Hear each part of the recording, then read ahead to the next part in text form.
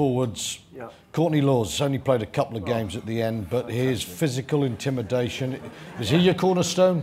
Is he the man? Well, he's teaching people, he's redefining the tackle, isn't he? I mean,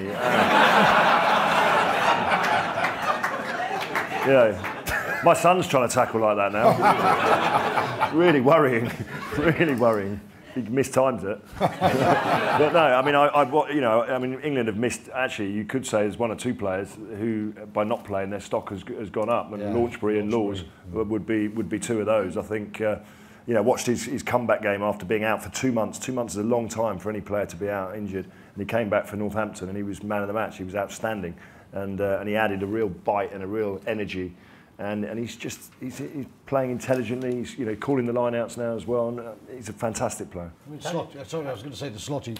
See him around the England camp. He's a quiet bloke, isn't he? But does he have that aura of leadership about him? Or? Yeah, in that sort of quiet way, you would follow him, wouldn't you? You wouldn't go in front of him. Yeah, people respect that sort of physical impact that he makes. I think he makes the rest of the pack feel a lot more comfortable. Yeah. You need a serial killer in your team, don't you, really?